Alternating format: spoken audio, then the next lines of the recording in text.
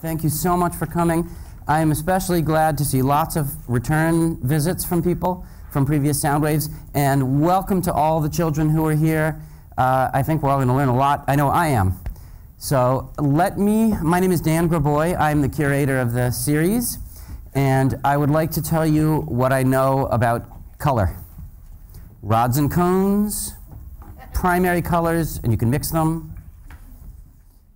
I'm running a little low here. A prism separates white light somehow into its component colors, whatever that means. And that's pretty much it. But I will say, I am a musician. I do not have perfect pitch, but I have a very special skill. I have perfect color memory. So when I look at somebody in an orange shirt, I remember that color orange right away. Likewise, a blue shirt, I think blue, and I can remember it. And I think you all have that same skill. We recognize color instantly. We all agree, for the most part, on colors. I have no idea why. I'm hoping we're going to learn. We have a brilliant panel of scientists, artists, and musicians. So let's start learning about color. Thank you very much.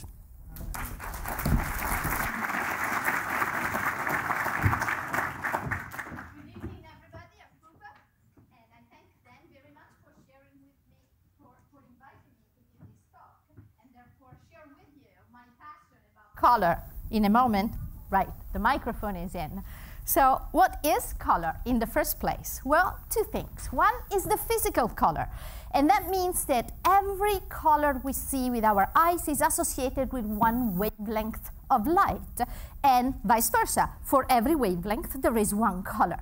So that's a really simple definition of color. There really isn't very much else to know about color. Having said that, the way we see color, so the color we perceive, is quite a bit more complicated, and it's very interesting to actually notice that there are three kinds of receptors in our retina, and we are going to hear all about them from Tom Yin later tonight. But what I want to share with you is some artifacts and some interesting correspondence of our eye physiology and the physics of color. So let's get started. If I could have the lights dimmed. When we make white light go through a projector, a white light projector, we make it go through a prism. The prism disperses the colors of white light, and that's what you're seeing here. I apologize. So that's what you are seeing here, the colors that go from red to violet that all together, added up, form white. Where are they added up? They are added up in our eye. And this is what I hope to share with you tonight. So if we have, let me do it slightly differently. So if we have a red filter in front of a white light projector, it's going to transmit red light. And in fact, if I take it out, you see that the light is white. If I put it in front of it, you see that the light is red. What's going to happen if I put it in front of this prism? There, you see that only red is going through. There's a tiny bit of orange, but by and large, it's only red. You'll notice in particular that there is no yellow, no green, no blue going through. It's only red. Now I remove it, I put it back where it came from, and I'm going to switch on another projector where I have a green filter. And now I'm going to show you that there really isn't anything else other than green. Well, there's a tiny little bit of blue there, but not much. And then what's going to happen if instead I overlap the place on the screen where these two projectors are projecting their red light, we've seen it's only red, their green light, we've seen it's only green. What's going to happen? A third color is going to appear. Who wants to guess what color that will be? Blue. Not quite. Yellow. Hold on a second. Didn't I just say that there was no yellow? I showed you. No yellow? No yellow? Yellow. What's going on? Who am I fooling here? Well, we're looking at two entirely different kinds of yellow. This is physical yellow, spectral yellow, with the actual yellow wavelengths. Here, there are no yellow wavelengths. As I just demonstrated to you, there are red wavelengths, there are green wavelengths, there are no yellow wavelengths. So how does this work? How come we see yellow? Well, this is how it works. With these three types of cones that we have, and now I'm cheating, but only a tiny little bit. Instead of showing you a broadband red and green filter and the response of our eye to them, I'm going to show you two very sharp single wavelength lines, like the green laser that many laser pointers have, and the red laser of this particular laser pointer that I'm using now. And those have single wavelengths that you can see. 532 is green, and 633 nanometers is red.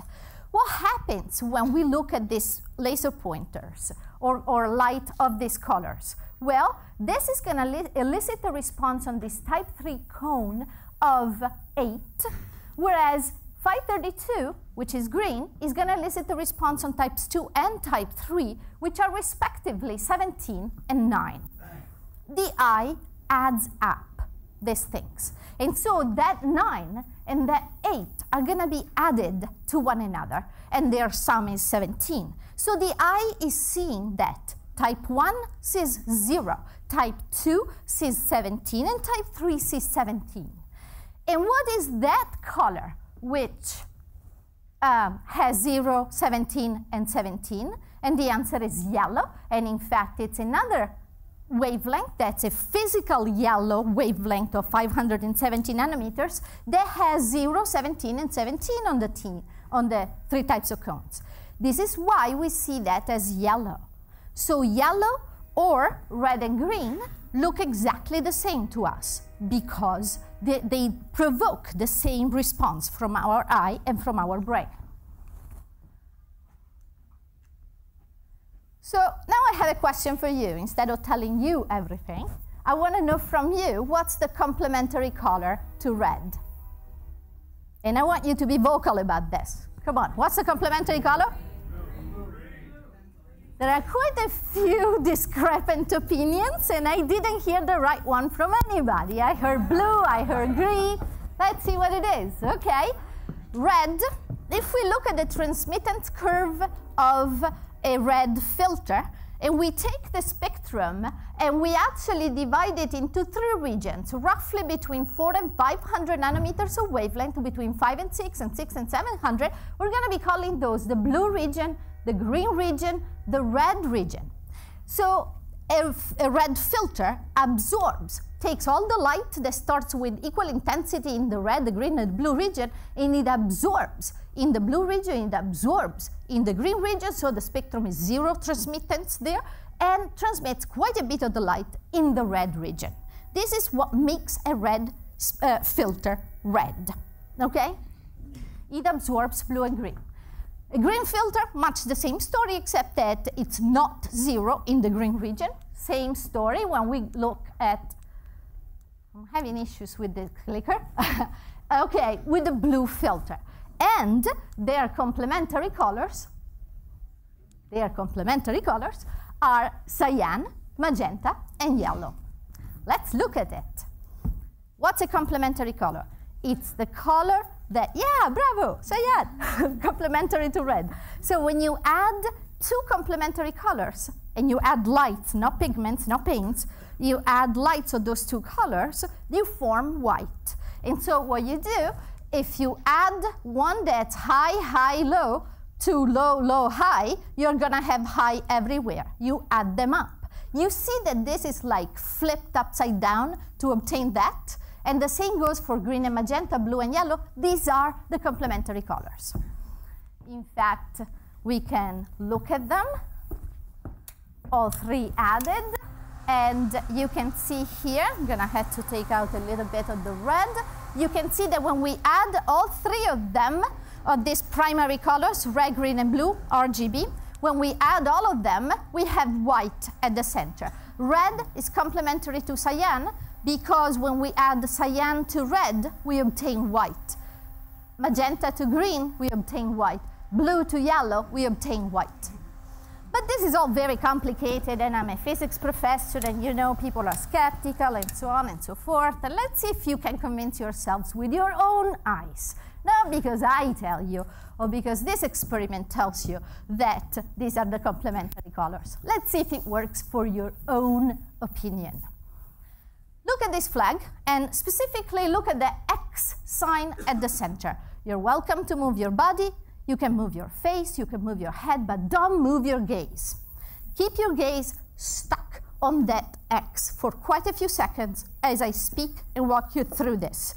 The next thing that's going to happen is that I'm going to change the slide and move, and the next slide is going to have that same X at the center, but the flag is not going to be there. It will be entirely white. So after you've been looking at the flag for quite a few seconds, the neurons in your retina will become adjusted to that particular color, adapted to that particular color in every specific location of your retina. So as long as you keep looking at the X, wherever you are seeing red in the flag, you are no longer going to be seeing red. So when I switch to a white screen, you will still see a flag. And what color is it? Where we look at it, where it was red. Ah, damn this clicker. I apologize, this is awful. Okay, so there we go. Okay, this and that is what I want to do. Okay, so please keep looking at the X for me. So when it's red, it becomes cyan because you suppress the perception of red, and now you see cyan, which is the complementary color. So when your eye does not see red, it will see the complementary color. Keep looking at the X.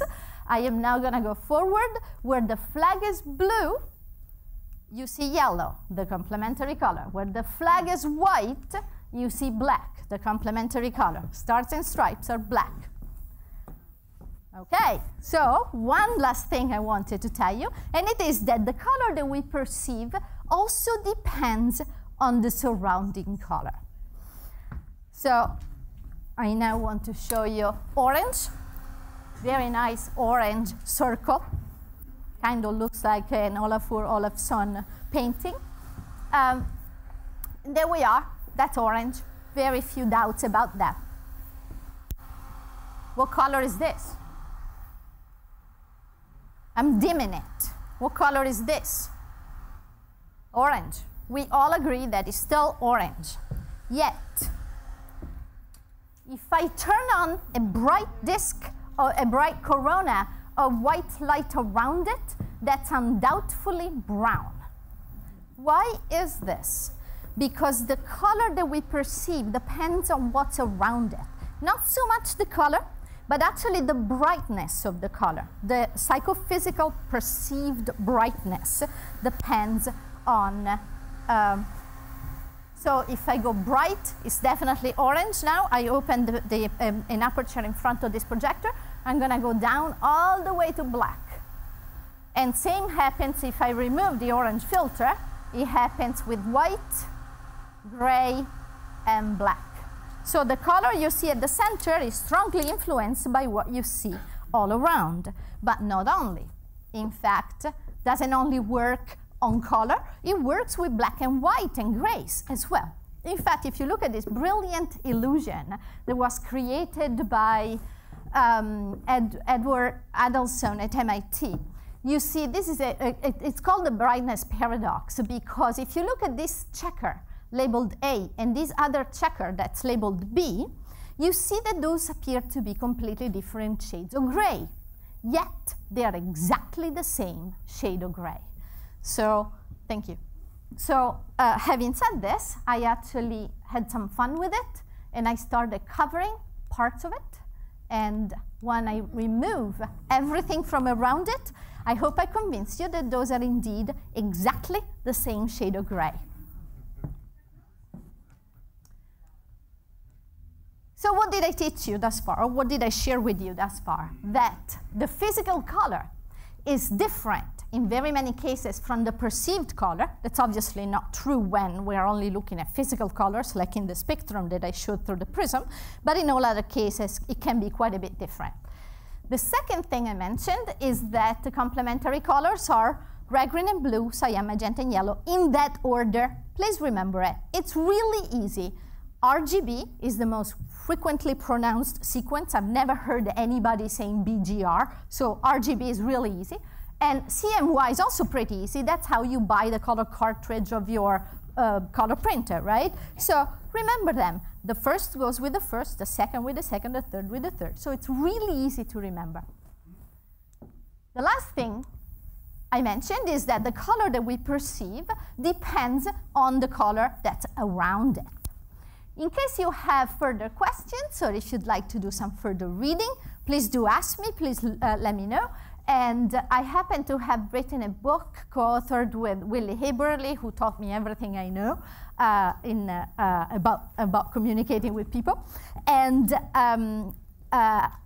this is not shameless advertisement to sell the book, because we make just a few pennies. It's actually a very inexpensive book, and we make a few pennies, and if you buy it used on Amazon, we don't make any money. So please do that.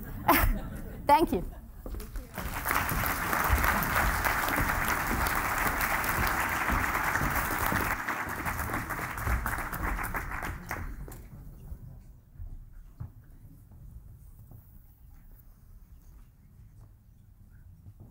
Well, I'm Rodney Schreiner. I'm from the chemistry department. If you look at your program, you'll see that the chemist comes between the physicist and the neuroscientist, which is exactly the right place from my point of view, because I think of chemistry as the central science. Its roots go deep into physics, and its supporting branches hold up the life sciences. But I need to get my set arranged here, so I'll roll things into position.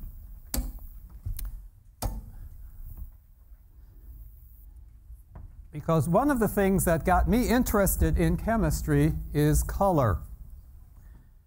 And in my chemistry laboratory, there is a lot of color. Well, actually, I'm exaggerating.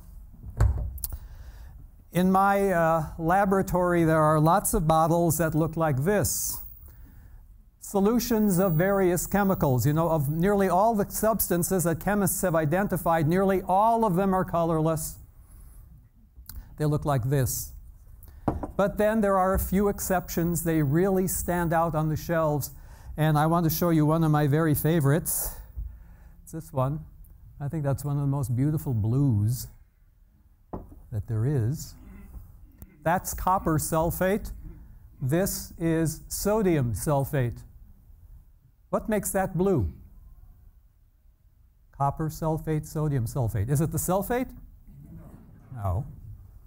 Must be the other part, the copper part, right? And that's what we chemists have a name for the substance or the part of the substance that carries the color. We call it chromophore. And that just is Greek for color carrier. Now, one of the things that we can learn from color is here's a whole bunch of other solutions of copper sulfate. And they're all the same blue, right? But they have slightly different intensities, or in some cases, it's not really slightly different, it's quite a bit different. And the reason they're different is because it is the concentration that is different between these. This bottle has a higher concentration of copper sulfate than that one.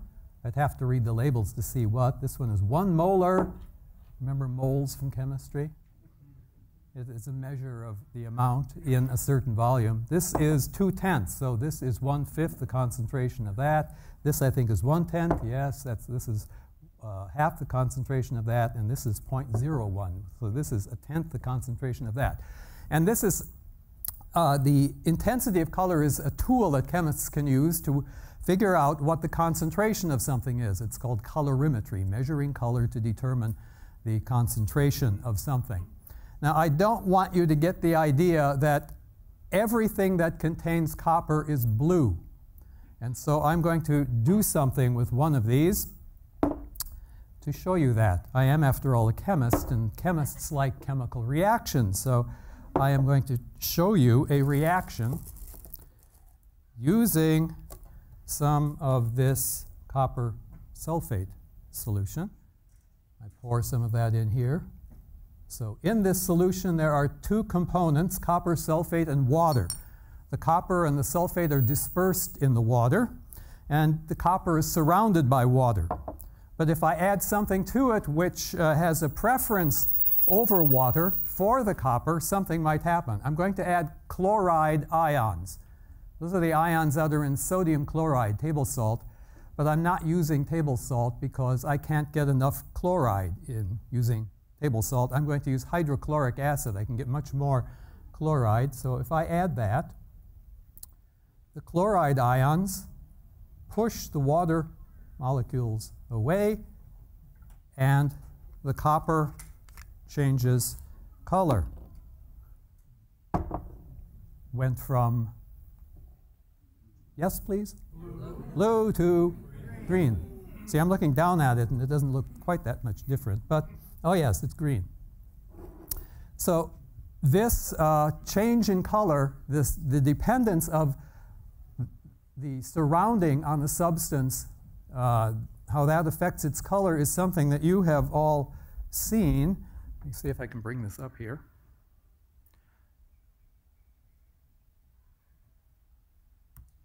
There we go. Because I have, that's Pupa's slides. I want mine. Hello. There we go. Mine is there. That's my title. I'm not terribly good at Macs. I'd like to use a single keystroke, but it doesn't work on here. See, it doesn't. Where is slideshow? There it is. Play from start. Okay. That's my title. You know what it is. I'm going to show you very soon what color can tell you. But at the moment, I want to show you this. These are two gemstones, picture of two gemstones. What's that one? Looks like a ruby. It is a ruby. It's a picture of a ruby. And that one looks like an emerald. It is. It's a picture of an emerald.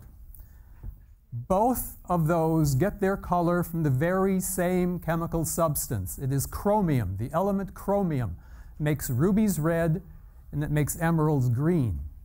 The reason it's different color is because the surrounding is different. The ruby is made of corundum, the surrounding body, which is aluminum oxide, and the emerald is beryl, which is beryllium aluminum silicate. So the surrounding has a tremendous effect on the color of a substance. And I'm now going to use that fact to show you some things that you can find. I shouldn't put these aside, should I? I put them on to start working with the source of color. I'm going to derive a chromophore from a vegetable. What is this vegetable? It's a cabbage. Or what kind? Red cabbage. Some people call them purple cabbages. It looks more purple to me than red. Some Germans call them Blaukraut, blue cabbage. And you'll see fairly soon why that is the case. But I need to extract color from the cabbage, and I'll do that with a blender. Have to chop it up to get it small enough to fit in the blender. And I will need to plug the blender in, otherwise nothing at all is going to happen.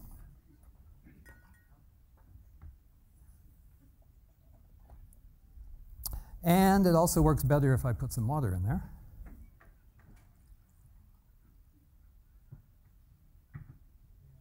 And it works really much better if I put a lid on Otherwise, we will end up with cabbage everywhere. Ooh. Yay. Thank you.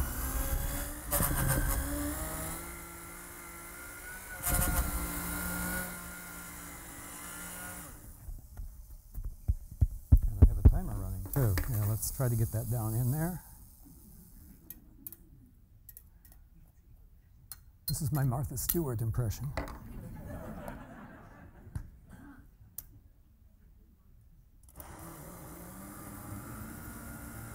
I used to say Julia Child, but that dates me tremendously. Okay, there. Now we have something which we all love. Cabbage smoothie. Okay, now I don't really want the cabbage, I just want this red colored liquid. So I'll strain out most of the solid.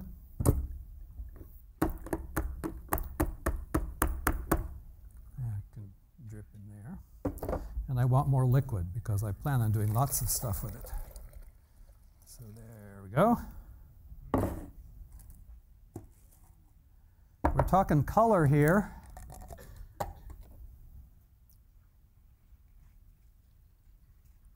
What color is that? That is purple. Okay, let's put that one on the end because that's the original color. And let's get these other things out of the way, because I'm going to use some more of this juice. Smells pretty good. And I'm going to add something to it. If you ever follow a recipe for cooking red cabbage, it will frequently ask for this stuff. And if you have followed that recipe, you know what's going to happen, right? When I mix vinegar with red cabbage, the juice becomes red. But there are all sorts of stuff around the house that you can mix with. Here, let me set this here so we can keep track of what it is that I just used. There are all sorts of things around the house that you can use. Another one. More purple juice. And this stuff.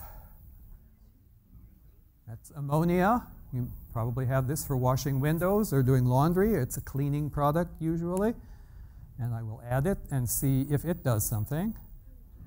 Oh, indeed it does. Look at that. It's quite different. It's quite different. Now we have green. Let's try a few more things here. I think I'll just fill a bunch of glasses with juice and try adding all sorts of things.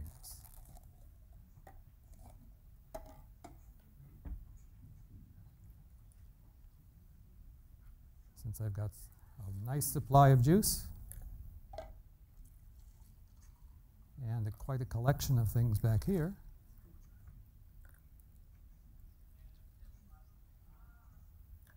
Okay, what do I want next? Lemon juice. Some recipes for cabbage, red cabbage, call for lemon juice, so you probably know what to expect. There it is, pink. And let's make room for it over here where the pink is. Pink, lemon juice. My jug of ammonia is a little too big to put up there, so we'll have to remember that that one was ammonia. Let's see. You don't have to use liquids only. You can use solids too, as long as they dissolve. And you all know baking soda dissolves. So I shall add some baking soda.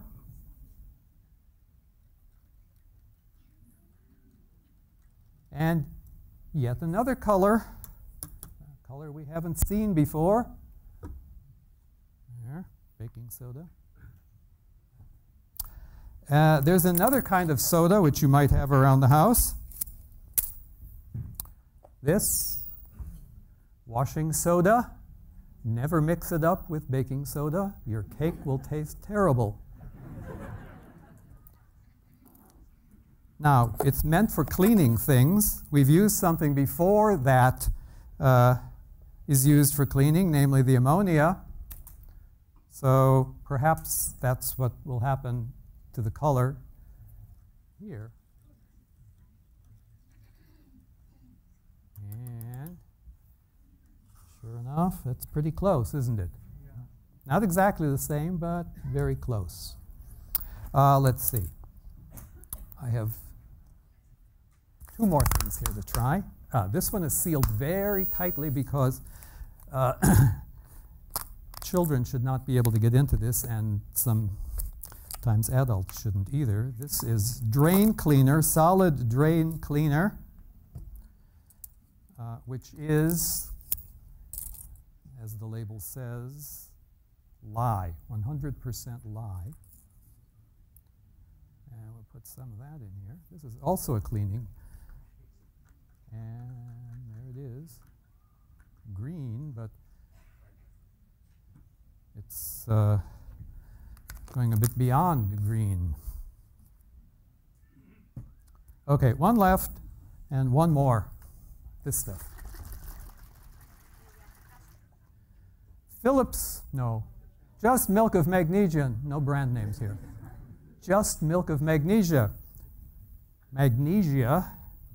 This is a suspension of magnesia, which is an old-fashioned name for a chemical which I would call magnesium hydroxide. It doesn't dissolve in water very well, so it makes the slurry when you shake it.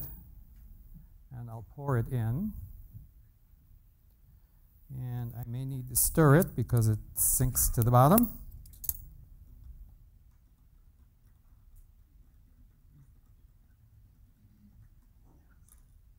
It too is sort of green. So it sort of belongs over in here someplace. Like that, maybe? Okay, now we've added all sorts of things to this cabbage juice, and we've got a range of colors. We've got some that are similar over here and some that are similar over there. Do these two substances, which turn the cabbage juice bright red, do they have anything in common besides turning the cabbage juice bright red? Something you can taste. They're both sour, right? Okay, they're both sour. And these over here, if you get them on your fingers, what do they feel like? They feel kind of slippery. So these substances that change the juice green or blue give you a slippery feel on your fingers. The ones that turn it red, you have a sour flavor. Those are the kind of symbol or kind of things that scientists look out for. Those are the things we really want to find, is where two properties go together always, but they don't seem to have any obvious connection. One of them, the red color, is something you sense with your eyes. One of them, the sour flavor, is something you taste with your mouth. Completely different senses. But there must be some underlying connection between those two because they always go together. And the same thing with the colors of the soapy feel that we get from these cleaning materials, and the fact that these all turn green, except for this one, which is yellow. And what these have in common is that they're all acids. I won't go into what the chemical nature of an acid is, and these are all alkalis, or like we chemists like to refer to them as bases. But I have found in my everyday conversations, if I tell somebody who's not a chemist it's a base, they'll think of something else. A musician will think of one thing and otherwise. But these two are related to each other, acids and bases. Let's see, I want the one which is from the milk of magnesia, which is this one. I can tell it's the milk of magnesia because it's cloudy, just like the milk of magnesia. Milk of magnesia bottle says on it that it is an antacid. What that means is it is anti-acid. It means it uses up acid. So let's take some acid from over here, add it, and see what happens to the color. Sure enough, this is acid, turns it pink, but not for very long. As this begins to dissolve It begins to react with the acid. It gets rid of the acid, and it goes back to being the alkali that it is directly out of the bottle. So you can see this is a nice way of determining whether something is an acid or a base. And there are, I have a slide I'd like to show. We chemists refer to these acidity or basicity in terms of pH. It's something you may probably have heard of. And the red cabbage gives a nice range of colors. It's very good for using color to determine the pH of something. But even better is if you buy a commercial product for it, because then you don't get all that other stuff, and you don't have to smell cabbages, and you don't need a blender, and all the rest of it. But you can tell that the substance that is used in this particular commercial product is not the same one that comes from the red cabbage. How can you tell? Look at the color range. It's got green in the middle, and then blue, and then it stays blue all the way to the end. Never goes yellow. So these are ways in which chemists use color. And let's see, one more. Do I have time? No. 30 seconds. I don't have enough time. Thank you for your attention.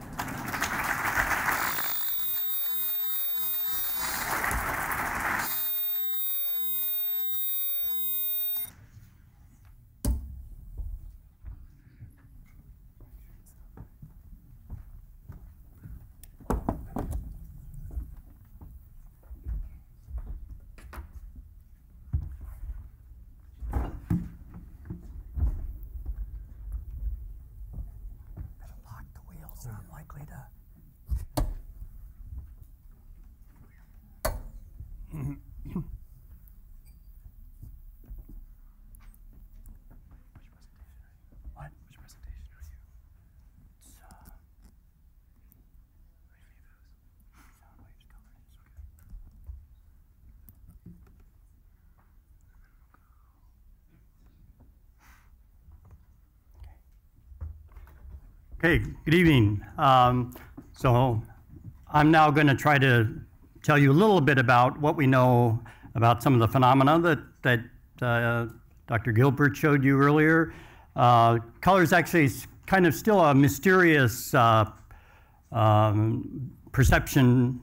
We don't know a lot about the mysteries that Pupa showed you, and I'll touch upon some of those interesting aspects. So first, just to say that you know, of course, visible light is part of the electromagnetic spectrum, and you've seen how with a prism you can break down white light into its component parts, from blue on the short wavelength to red on the long wavelength side. So of course, we detect light by using the retina, in particular the transduction of light energy into electrical signals is started by the photoreceptors in the retina. So the photoreceptors in the retina, as Pupa already mentioned, consists of two types of photoreceptors, rods and cones. And cones in particular come in three different flavors, as she already showed you. And note that in this diagram of the cross section of the eye, you see the light coming through the cornea and then the lens and through the vitreous that makes up the bulk of the eye and strikes the retina, which is this thin portion way back at the back of the eye. And then this is a blow up of the retina, and the photoreceptors, the rods and cones, are way back here against the back edge of the retina.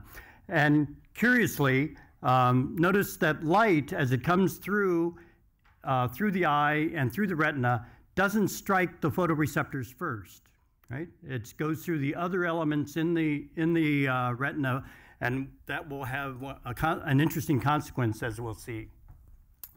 Okay, so a little bit about rods and cones. You can see why they're so named. Rods tend to be long and rod-like. Cones tend to be a bit more triangular shaped and a bit shorter. And As I indicated, the light in this diagram, the light is coming from below to strike. The transduction occurs out here in the outer segments of the rods and cones. And then the neural signal is transmitted to the other elements in the retina, which are in this diagram not shown, but are in the bottom of the slide. Right? So let's just summarize what we know about the differences between rods and cones. Rods are important for night vision. When you go out at night right now, particularly if there's no street light, you're using your rods. Cones are active in daylight, and that's because they have relatively high threshold. They aren't activated by low levels of light. Rods have a very low threshold. In fact, it's been discovered that the rods in your retina are basically about as sensitive as they could possibly be, because they will respond to a single photon of light. Right? So a single photon of light will activate a rod if it strikes it. As you know, when you go out at night, color disappears, right? There's no color vision at night.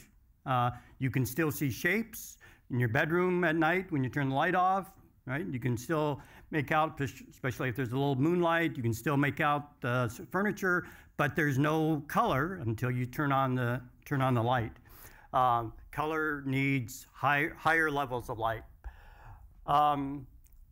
The super high threshold of rod vision, being sensitive to a single photon, also makes it a relatively slow process.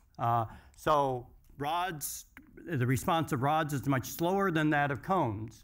How do we know that? That's usually tested by something called critical flicker fusion frequency. So if you take a light and turn it on and off rapidly, of course, if it's turned on and off slowly, you can see it going on and off. But as you increase the speed of that flicker, eventually it fuses and looks like a continuous light. Right?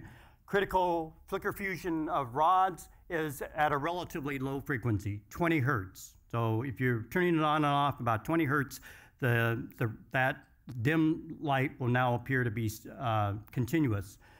At 20 hertz, if you're stimulating the cones, it'll still appear to be blinking. You have to turn that up to 50 hertz. Right? This has an interesting practical consequence. Anybody think of why this is important in our daily lives? What instruments do we look at which are actually flickering? Computer screens, TVs, right?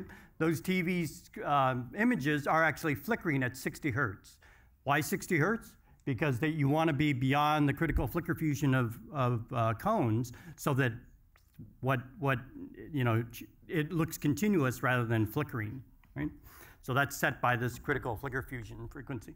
And as we'll see, rods are predominantly important for peripheral vision, that is vision off to the side, whereas cone vision is predominantly at the fovea, that is the center of gaze. Wherever your eye is looking, when you were looking at Pupa's X on the American flag, that you were putting your fovea right on that X, right? And because, as we'll see, the density of cones is very high at the fovea, that leads to a very high acuity. Acuity is usually measured by putting up 2 points of light and seeing how close they can come before you report that it looks like one spot rather than two, right? So that's the spatial acuity. Spatial acuity is much higher in the center at the fovea than it is in peripheral vision. The visual system has an extraordinarily wide dynamic range. That is to say, we're sensitive to, on the low end, in this diagram, 6 log units beyond sort of the center here. Up at the high end, where the light is so high, you're possibly damaging your retina, you're up to 7 to 8 log units, positive 7 to 8 log units. So you can see the total range is somewhere in the neighborhood of 12 or 13 log units, where a log unit is a 10 times multiplication of the intensity. Right? And As we indicated earlier, we use rods in this low light level situation. We use cones in the high light level, and there is some overlap. And if you're a psychophysicist, you talk about scotopic vision being night vision, photopic vision, day vision, and there's sort of this middle ground, mesopic, where we're using a combination of both rods and cones. Now remember this slide I showed you earlier that indicated how there's a consequence to the receptors being the last in the chain here to receive the light.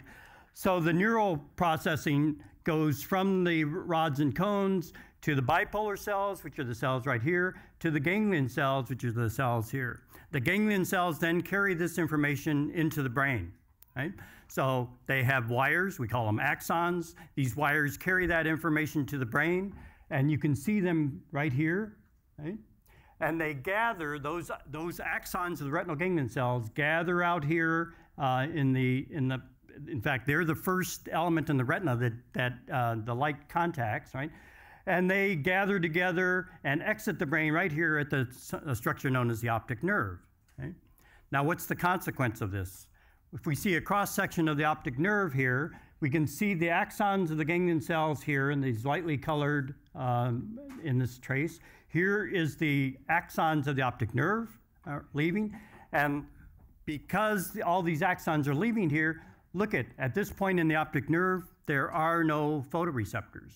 There's no retina right here because these axons take up space, and when they leave, they take up that space that the retina would normally have there. So that creates a blind spot. So we are all walking around in everyday life with two blind spots, one in each eye, right? And I dare say most of you, if you haven't had that blind spot demonstrated to you, you probably didn't know that it exists, right? But it's actually a pretty easy demonstration to show. So there's the blind spot is in the nasal part of the retina, that is the part of the retina near the nose. So because the reversal of image in the lens, the blind spot in my right eye is on this side. So if I look straight ahead, if I put my finger straight ahead like this, and then I bring my other hand over here, if I get it to right here, the tip of my finger disappears. So you can try that. So close your left eye, look with your right eye, put your left hand out straight ahead, and then move that right finger back and forth, keeping your gaze on your left finger, and at some point, the image of that your right finger will disappear, right? That's a blind spot. We walk around with two blind spots, one in each eye every day, and we hardly know about it, right? So it's rather remarkable. The brain compensates for that blind spot in kind of mysterious ways. Okay, now let's look at the distribution of rods and cones across the retina. So here's a plot of the retina from nasal to temporal. You can see here's the optic disc, the blind spot. No rods or cones there. The distribution of rods is shown by the purple, and the distribution of cones by green. You can see that cones are in mammals. In primates, there are no rods right at the fovea. It's a cone-only fovea. And you can see here, cones are shown in green, rods in purple. You can see they're right at the narrow portion of the fovea. There are only cones, no rods. If you get off the fovea a little bit, then you start to see the rods. And if you get out very peripheral, the rods actually predominate, right? And notice that the peak density of rods is 15 or 20 degrees peripheral to the fovea. This is an explanation for the, I think, commonly known fact that if you're out stargazing and want to look at a very dim star, the best way to see it is not to look directly at it, but look slightly off to the side, because in that situation you're using rods. You want to place your rod, the peak distribution of rods onto that dim light in order to see that. Okay, so here's that repeat of that distribution of the rods and cones. And here you can see a schematic diagram of the connections of the other elements in the retina at the fovea, central retina, and at the periphery. And notice here, so here are the photoreceptors, right? And the other elements in the retina. So let's just look at the ganglion cells, which are these cells right here. So notice that at the central retina, there's a 1-to-1-to-1 relationship between the cones and the bipolar cells and the ganglion cells, right? So each cone at the fovea has a private line into the ganglion cells. These are known as midget ganglion cells and midget bipolar cells. And of course, that private line gives the fovea very high acuity, right? Out here, this ganglion cell is receiving input ultimately from many rods and cones. So if a light strikes this rod, this ganglion cell doesn't know whether this rod was activated or this rod was activated, right? So that's the reason why our acuity is much poorer out here in the periphery than it is at central retina. And remarkably, 70%, almost 2/3 of the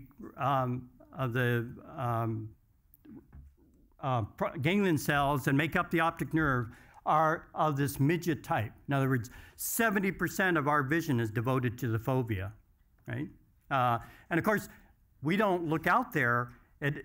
Perceptually, we don't see a very, very clear central vision with very distorted or low acuity peripheral vision, right? We don't have the sense that we have tunnel vision. Some politicians may have tunnel vision, but we don't, right? It doesn't appear to be tunnel vision. And yet, this says that we should, and the reason we don't have it is because we have a very extraordinarily sensitive and accurate oculomotor system. If you're looking out there and you see something interesting over here, you don't try to look at it with your peripheral vision, you point your eyes to it, right? You put your fovea onto it. Okay, so now let's talk about the color vision. So you can see here, you're seeing this already. Here, the same graph that Pupa showed you, except here they've been normalized to 100. So each of the cone pigments are normalized to 100%. And I want to just talk a little bit about the organization of the retinal ganglion cells. And you can see these other elements in the retina. And I just want to say two general principles. There's a general principle of a vertical system here involving the photoreceptors, the bipolar cells, and the ganglion cells. We've already talked about that. But we haven't mentioned these other horizontally arrayed elements in the retina, the so-called horizontal cells and amacrine cells. So this horizontal system is responsible for the surround of the receptive field of the ganglion cell, whereas the vertical system is the center, and I'll illustrate that by this movie. So what we're seeing here is actually a classical movie made by Hubo and Weasel, who won the Nobel Prize for this work, along with a large body of work. So what we're doing is we're looking at a screen in which they're going to shine spots of light over the audio. Hopefully you'll hear the spikes, the action potentials that the retinal ganglion cell in response to those spots of light. And the game here is to try to figure out what is it that makes that retinal ganglion cell respond, and what is it that makes it not respond. So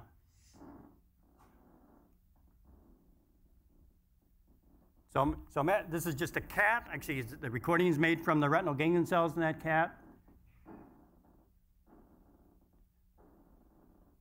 So you can see when the light is placed right here, it's very effective in driving the cell when it's turned on. When you put a dark spot there, the cell responds when that annulus of light turns off, right? So this is referred to an on-center off-surround cell, because it's turned on by light in the center and it's turned off by light in the surround, right? So you can see here they're testing with bars of light. So it turns out that these center surround organization of the retinal ganglion cells is what you see in the retinal ganglion cells coming out of the retina. But when you go up into the visual cortex, the organization changes so that now, rather than having receptive fields that are circular, now they're elongated. So now the optimal stimulus is actually a bar of light or a bar of dark, and it has to be oriented in just the right way. So here's a schematic of these on, and in addition to the on-center cells, there are also off-center cells, exactly the opposite. And there are 50% of cells are on-center, 50% are off-center. So on-center cells respond when a spot of light is placed in the center. Off-center cells turn off when a spot of light is placed in the center. And here are the receptive fields in the cortex, right? So this is transformed from the retinal ganglion cells coming out of the eye. By the time they get to the cortex, now the receptive fields are elongated. So now the optimal stimulus is a bar of light. And the way we get to color is, so what I just told you is really the system for the rod system. For the color system, you also have this center surround organization, but now the antagonism, so to speak, is between colors. So you have cells that have a red on and a green off surround. Or you have the opposite. You have a red off with a green on surround. And then you can also have green on with a red off and green off with a red on.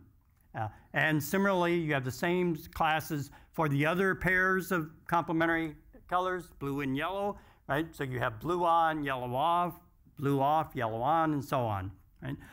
So this partially explains the demo that Pupa showed you of why the surround of an object is partially determining the perceived color of it. Right? And this is essentially the same demonstration she showed you, that so here in this demonstration, these two spots are actually the same color, but they're perceived quite differently, right? Because we interpret this as being in shadow. Conversely, these two spots are very different colors, and yet when you look at them in this context, they look the same, right? So this is a phenomenon known as color constancy. So partially explains, again, the paradox of why the physical spectra do not equal our perceived color, right? And part of this is because our brains are trying to maintain color constancy. And the best example I can give for this is if you do any digital photography, if you have a digital camera, you know there's a color balance, right? If you're taking photographs in bright sunlight, and then you come into this room with incandescent light, you're supposed to change the color balance.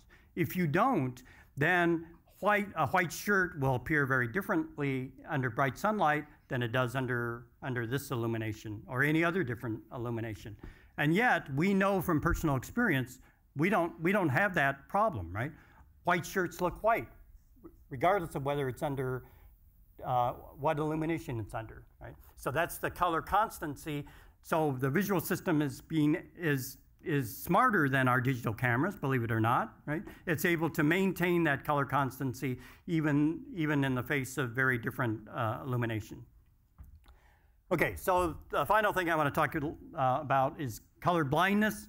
So you have all heard about this phenomenon, right? So color blindness is basically a problem in one or more of the cone pigments, the 3 cone pigments that are responsible for color vision.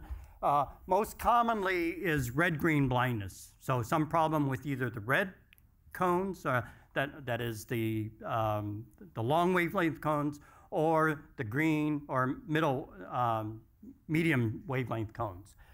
So it turns out that color blindness is much more common in males. About 8% of the population are colorblind, whereas in females it's less than 1%.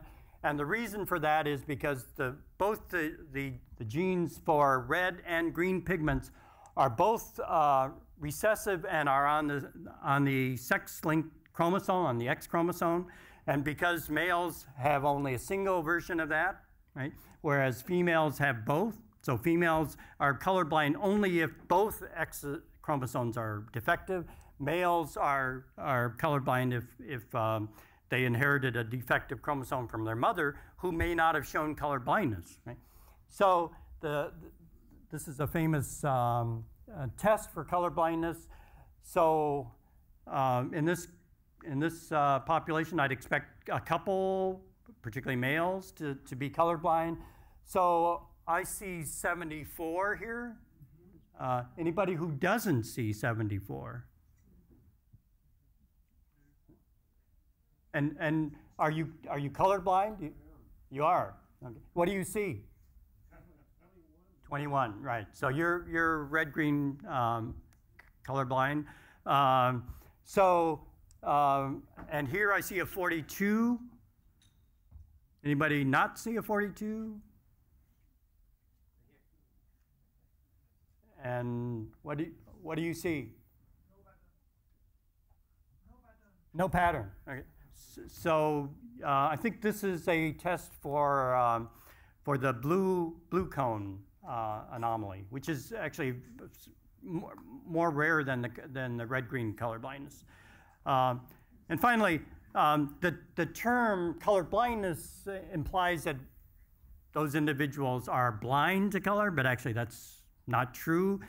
So this is a simulation of what a normal scene, would look like under for normal individuals, and then an individual without the long wavelength cones, or without the middle wavelength cones, or without the short wavelength cones. So you can see, and of course, one can never be sure that the red that I see is exactly the same as the red that you see, right? This is it has to be tested rather strenuously with psychophysical tests in order to determine that. But this is a simulation of that. And you can see that there are certain objects on here which are easily discriminable for the normals, which are not easily discriminable but in one of the pathological conditions. Okay, so that's all I have. And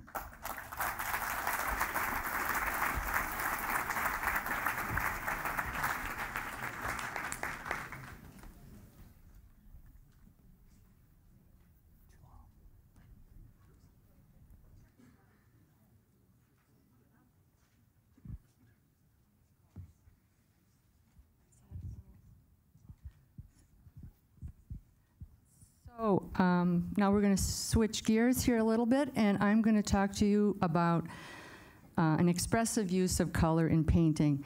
And I deliberately brought actual paintings on paper so that I hope that you can come up afterwards and I can show you some of this, of what I will explain. It might not be quite so obvious in the translation on the slide.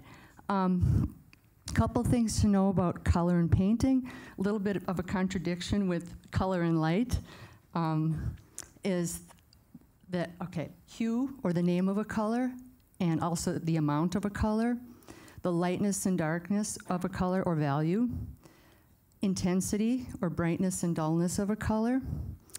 In painting, we talk about warm versus cool in color, and complementary colors, which is related to warm and cool. And I'll point out various things that I'm doing with this project. In particular, it is a book project that I'm doing with Susan Bernstein, an English professor. And what we're doing is we're studying maybe 20 to 25 women, say from the last 200 years, that we think have been overlooked for their contributions to science and culture, sports, music. And so we just started the project. So I won't talk too much about the women, but they're basically portraits. Susan Bernstein will be writing creative nonfiction, and we're working collaboratively on these pieces. So this first woman was Lucy Evelyn Cheeseman. She was a British entomologist, and I work in cases with these women, the photos are black and white, grainy photos that I can find online, which is fine, because then I can make up the color. I will do some more contemporary women, and then I'm faced with, well, I have a color photograph. Do I make the color like that, or do I make it different? And I've been really, in this body of work, I use a lot of line work. This is Flash, which is an opaque gouache. And I love the velvety quality that you get with the color, and it doesn't shine, so what you see is really what you get, so I hopefully you'll come up and look at that later. Let's see, where do I need to be here, because I want to point some things out. Okay, so in line work is great in painting, because thin strips of color allow maximum things to happen. Things happen on the edges of color, where colors touch each other. So I deliberately play with value and complementary colors, or relative warm and cool of colors. I've played around with flesh tones. I've used red as an outline color, which, you know, it has to be a very powerful red, otherwise it's too similar to the warm color of flesh. It doesn't work as well. Blue is good because it's very contrasty, because flesh is kind of orange. I like green, so lately I've been using green as my contrasting color for kind of white people. Since this portrait had a lot of busyness with the butterflies in the middle, I just concentrated on making a kind of just bold framework, for lack of a better way to put it, to play with my color. So here, when you see this later, like this is an area of maximum. This is basically red and green, but it's kind of a red-orange. And what we talk about in painting is something called optical mixing. And this was a little bit, I think Pupa was talking about it, and I think someone else mentioned a version of this. And the way we talk about it is, we say that since this is a kind of, it's green, but it's on the more yellow side, and that is red, but on the more orange side, they both have yellow in them. So when you make thin strips of those two colors and put them together, your eye brings out the yellow, because they both of the colors have yellow in them. So we just talk about it in a different way. But hopefully when you can come up later and you can, if you stare at this for a while, you can really see yellow. Well, I guess out here you can see it too. It looks like yellow, but that's a different issue up there, I think. Okay, so maybe that's, things like this. Okay, blue and green are analogous colors. Not so exciting, but I would say they're interesting to put together, and it's still more interesting than maybe just making one color that's blue-green.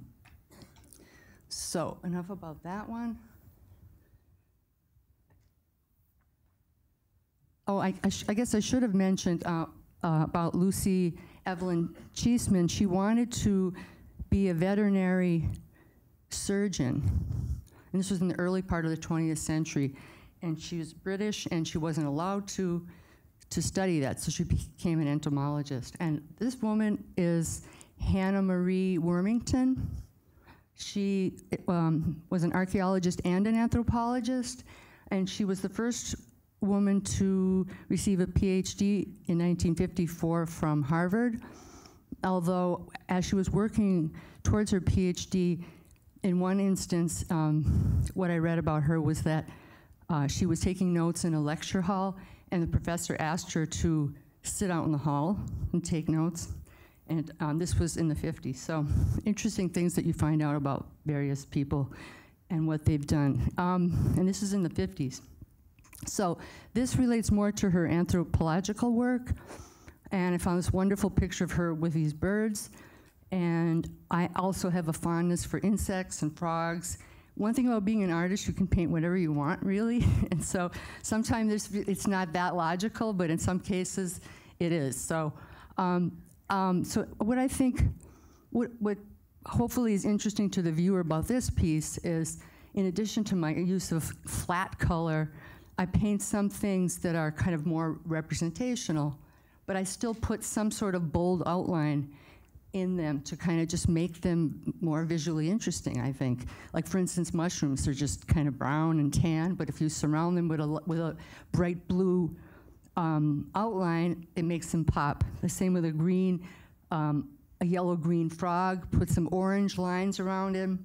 He's a little bit more interesting. So I did a little bit more with the border work in the same with the Lucy Cheeseman piece. You get considerable vibration here with the blue and the red-orange because they're near complements and because both colors are fairly intense and close in value. So when you have all those things happening, that's also when you get maximum vibration in a color.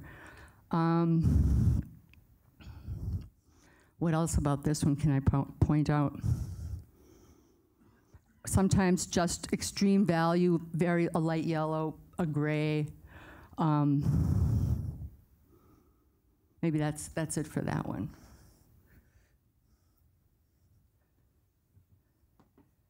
So as this series keeps developing, I'm using more and more narrative elements in the border. I don't know if they'll stay like this. There'll be portraits.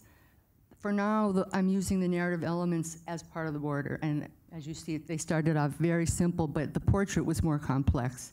So this is Lydia Becker, and she was a British botanist, worked in around the middle of the 19th century. And she was one of a number of women who worked with Charles Darwin, and they would send, another woman was Mary Treat, she was an entomologist, send their research to Darwin, do a lot of the field work, and they worked with him in that way. She mostly worked on hermaphroditic plants, which apparently isn't that uncommon. One of the plants that she particularly studies, the red campion, which is a British wildflower, and that's here in the border. Another kind of, a tool or something that I use in painting is, okay, I knew I needed the red campion because that was the flower that she spent most of her time studying, but to just put the flower in the border, it really wasn't that exciting. So I put these ovals of black underneath. Black does wonders for color. It just makes colors pop. What else? Oh, when I mentioned earlier the amount of color. Okay, so I just had, I think I had an etching, black and white etching of, there weren't many pictures of her because she lived more, most of her work was before photography. So she had this beautiful dress on though. So I decided to make it blue. So I'm using green and blue lines in here. And then she had this wonderful hat on. So this is the same light blue and dark blue here, but because the line work is in red, obviously from a distance it looks very violet here, but they're the same. So you talked a little bit about how color is perceived depending on what's around it. So that's an example of that. Also things like, well, in relating to her life story, her father was a calico designer in the 19th century. So I thought, oh, that's beautiful because I can find some examples of British calico and use that in the border because I love pattern.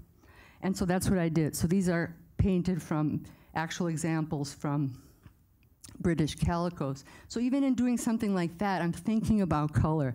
Obviously, when I have this much blue, I'm not going to use much more blue in this piece, but for the corners, I thought, yeah, I could still use a little bit of blue and I balanced it with the reds here, red and green.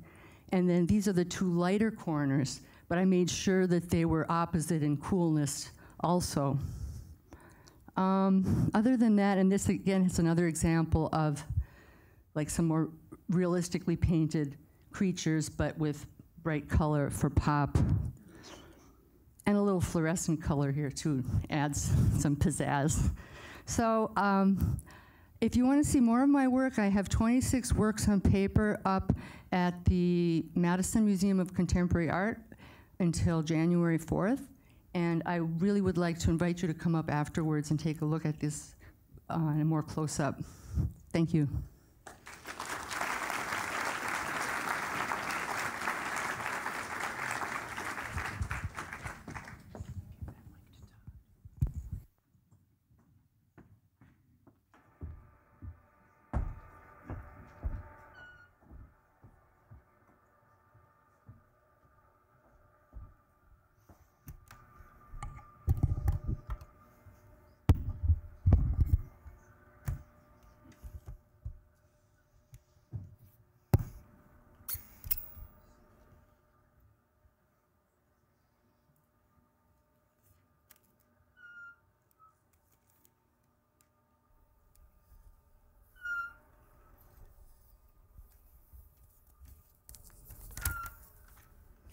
All I can tell you is, now that I see what our eyes and brains are doing all the time, seeing all this color, interpreting it, it's no wonder I'm so tired all the time.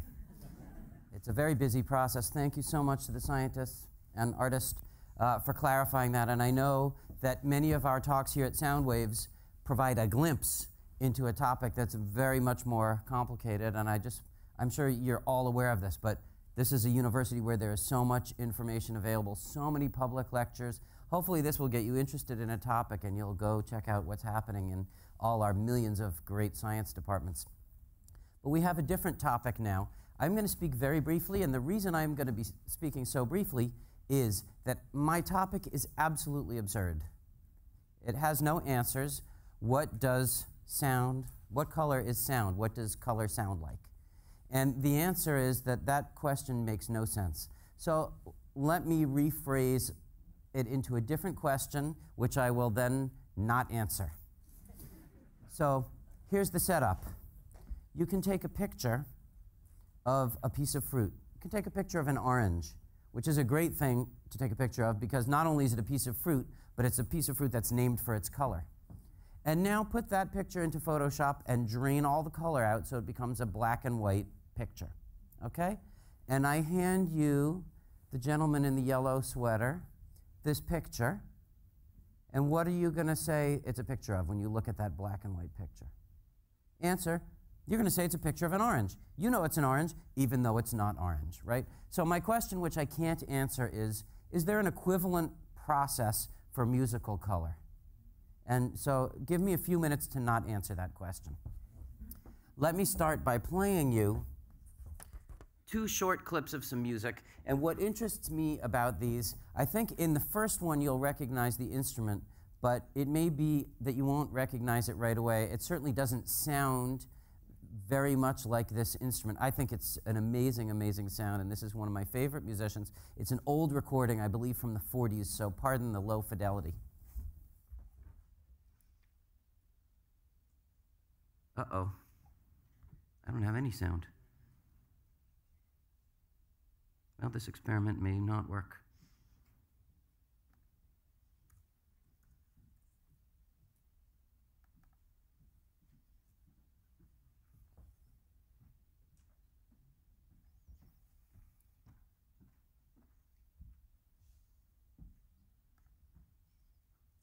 Not getting any sound.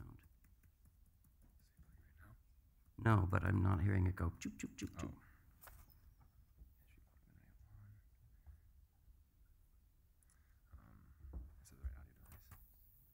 Yep. Yep.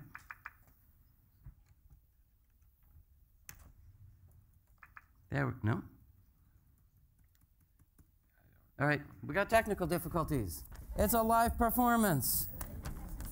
So let me tell you what I was going to play for you. There's a wonderful flute player, now deceased, named Marcel Moïse, who he died in the 90s, and he had a flute sound that was so compact. Notice I'm using the word compact here. We'll talk about that in a second.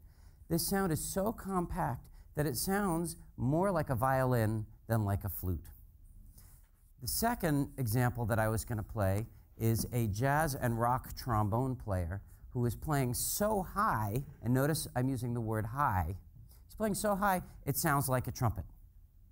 And if I had asked you what instrument was he playing, I'm pretty sure you would have all said he's playing the trumpet. And no, he isn't, he's playing the trombone. And I think if you would listen to the flute player, and maybe one day, oh, did you get it? Ah, now I've kind of had my thunder stolen.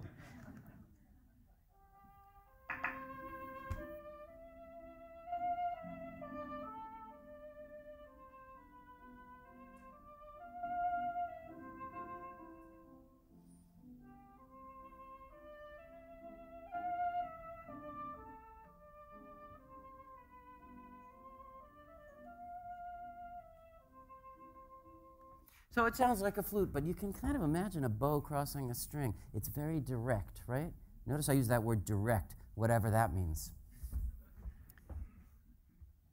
I'll point when the trombone player starts playing. There's a little introduction here.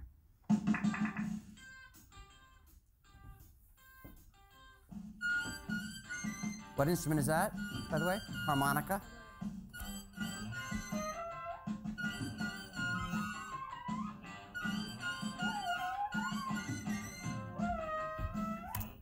Great, great song by Captain Beefheart. So that definitely doesn't sound like a trombone, right? And it's very high. Now, so I describe that as high. Now, what kind of a word is high? Is that, I mean, we use that in music, but height is it's a sight word, right? So when we say something is high, it means it looks up here. We have to look up to see it.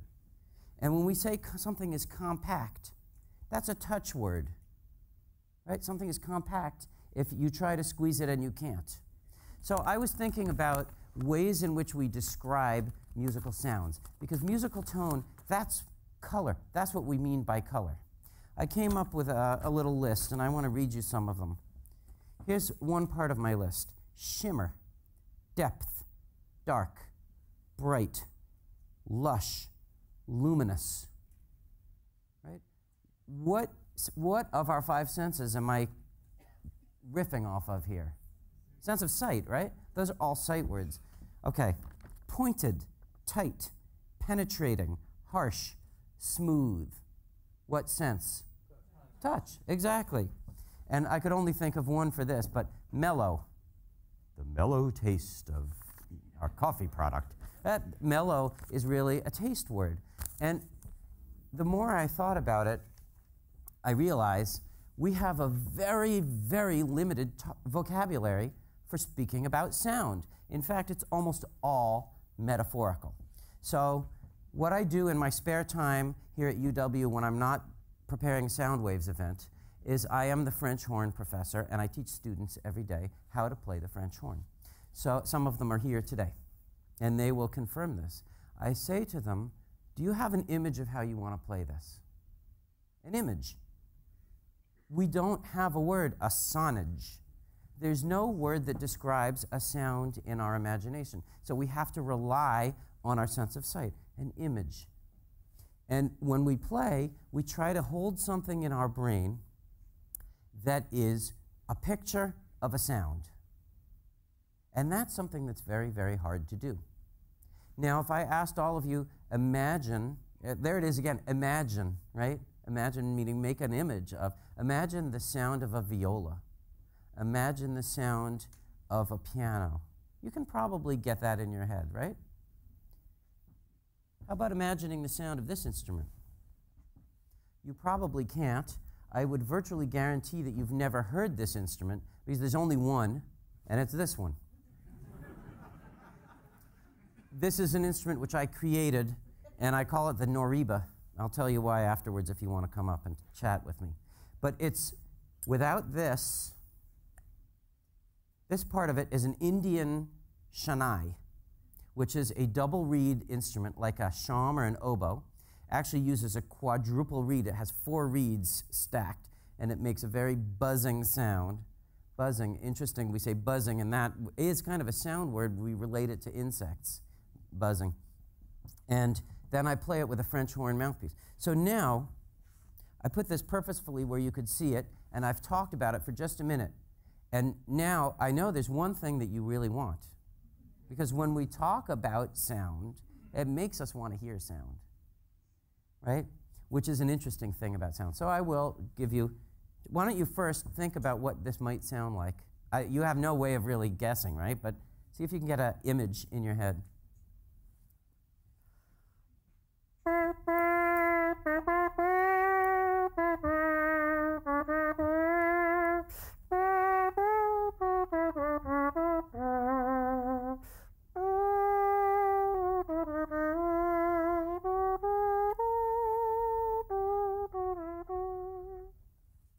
Bit of as time goes by at the end there. So, what does that sound like? Can you describe it? Someone call out a few adjectives. Muted. Okay, it's muted. And by muted, you mean it's kind of quiet? Yeah, it's kind of quiet, yeah. We do have loud and quiet as words that work. What else is it like? Dry. Interesting. Crisp, interesting. Touch words. What else? Victorian. Interesting. Anybody else? Somebody said something like chalky. Chalky? Yeah, and what was the other one back there? Plastic. Interesting for an instrument made out of wood and metal. You see that it's difficult to describe sound. And it gets even more difficult when sounds combine. Is it okay if I play your piano for just a little bit? Here's a note on the piano. Here's another one. By the way, would you say those are the same note name or a different note name? Same note name. Isn't that very, were you going to say same? Yeah, same. Isn't that weird that we know that's the same note? They're so far apart, right? One is higher, one is lower. Interesting that we say higher and lower. Yes, they are both C's. Here's another note. Here's another note. When I play those notes together, the color is very different if I go like this and if I go like this. There's different colors created by different blendings of notes. So what color is that? It's almost impossible to say. So now when it comes to listening to color, what advice can I offer you? And the answer is, I don't know, but heightened perception of what you're actually hearing, I think, is the key to hearing music in, if you will, greater color. So now my question is, what about if we were able to take a black and white snapshot of Beethoven's Fifth Symphony? What would we have? What is the color information? Is it the instruments? I don't think it's the instruments, because name this tune.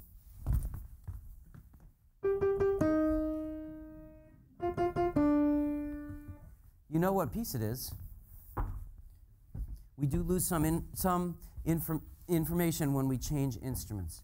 If the beginning of Beethoven's Fifth Symphony were played very quietly,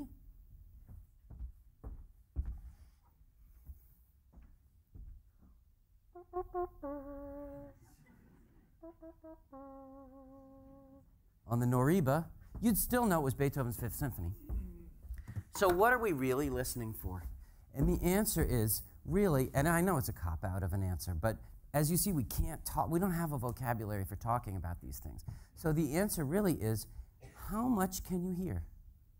Can you hear what instruments are playing? Can you hear what instruments are not playing?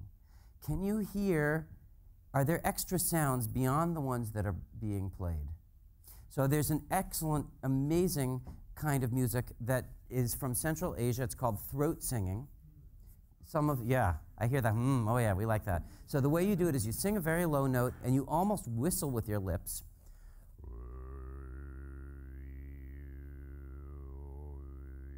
And can you hear there's something going up and coming back down again? There's something there that's a ghost of a sound, but it's there. Are there ghost sounds? Are there clarinets playing? Are there drums playing? Think about the 4 different ways that instruments can make a sound. They can strike, they can pluck, they can bow, and they can use air over a vibrating surface, right? Are you noticing which instruments are being played? Are you noticing how fast it is? Are you thinking of words like bright and dark and mellow and delicious, and that feels good and that feels bad?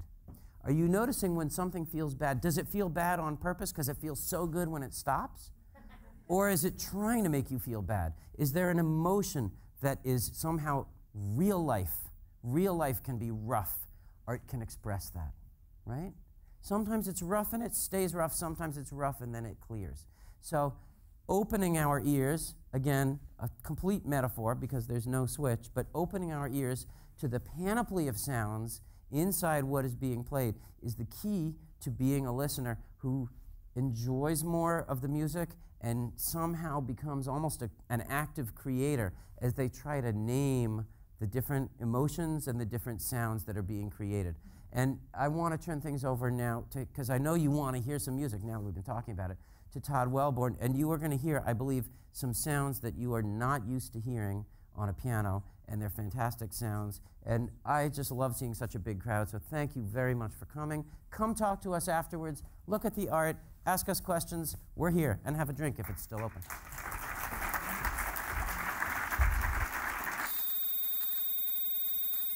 Okay, I'm going to talk about sound also, and I want to just talk a little bit about the setup I've got here first, and then I'll talk about the piece itself. This is a regular piano. I could play, well, you've already heard, it's a regular piano, but it also has a mechanism inside that tracks which note is being played and how fast, how loud it's being played. That information is just numbers. It gets turned into what's called MIDI, and through the little cord that comes out the bottom there goes into the computer.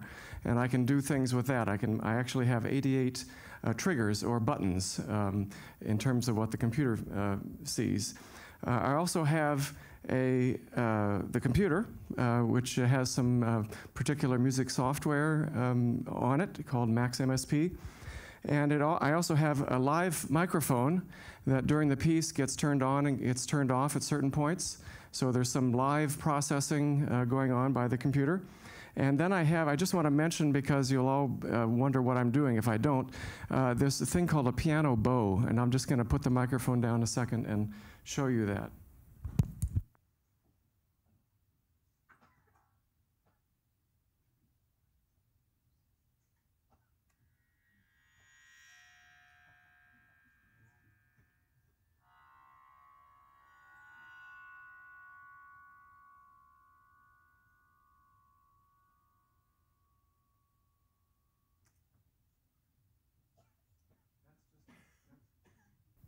That's just fishing line with a little rosin on it, and I rub it past one of the strings, and that creates a kind of electronic sound, actually. So the piece is actually taken from a Chopin etude, which is Opus 25, number 12, called the Ocean Wave Etude by Chopin. And I start out with a little clip from it, and then because it's in C, and we already talked about C, I mostly play, after that, I mostly play just Cs on the piece. That's what I do. It's called C-scape. And so the actual point of the piece is that I sort of take a snapshot. I stop in the middle of this Chopin piece, and then explore up and down the sound that's in a C and all the different Cs that are on the piano. And there's kind of like a set of variations in a way on just the note C. And what hasn't been mentioned, the word hasn't been mentioned yet, that's a French word that means color, and it's the word timbre, T-I-M-B-R-E. And timbre is what allows us to distinguish between Noriba sound, or a trumpet sound, or a clarinet sound, or my voice.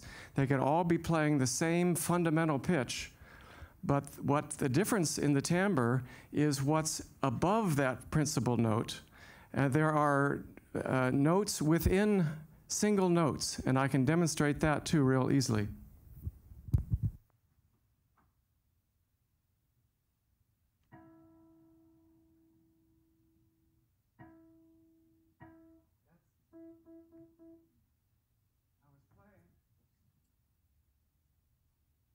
I was playing a very low note, this one. Inside that note is that higher note. It's hidden in there. That's what makes up the color or the distinguishing characteristic of any sound. It's the distribution of those frequencies within the fundamental that makes the difference between the different sounds that we hear.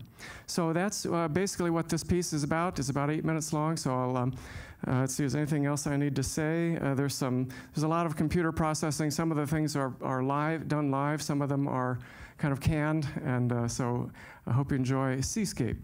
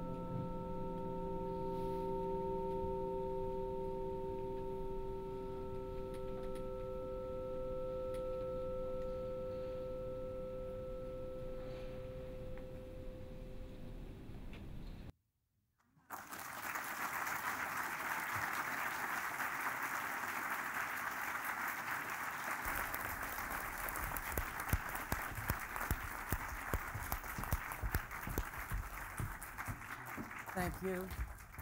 I think that is what color sounds like. Thank you so much for coming. Please come back to our next program. It's on December 11th, and that is a Wednesday, which is unusual for SoundWaves, but that's a very crowded week, and that's when we were able to get the space. Right here, December 11th, the last week of classes, 7 p.m., and our theme is newness. Newness, things that are new. We have a great lineup. I'll be playing some horn, and I hope to see you all at that event. Can everyone come up, please?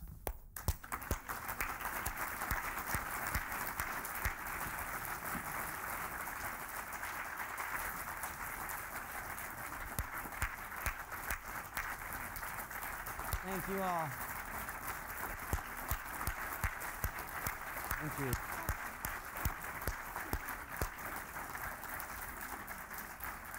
Thank you for coming.